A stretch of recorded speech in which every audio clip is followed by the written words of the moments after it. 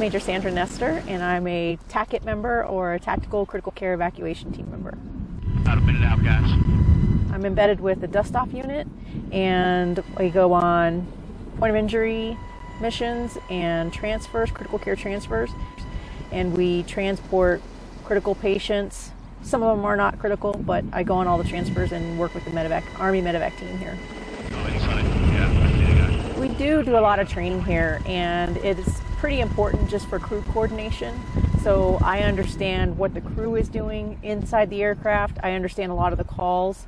I do have tasks like when the patients come on board that I can help pull those patients in, help get them secured, and work with the medic on that, and also the crew chief. Medevac, Medevac, Medevac. When a mission drops, you know, the adrenaline is really pumping. You're excited. You run in for the medics, and for myself, we have to run in and get the 9 line to find out what kind of patients, how many patients, what's going on with the mission, and then we have to come out to the aircraft to make sure all of our gear is ready. Once a mission is complete, it's usually a really good feeling because you've transported somebody, you know you've contributed to the war efforts, you know you're helping someone who's injured, and ultimately it's a good feeling.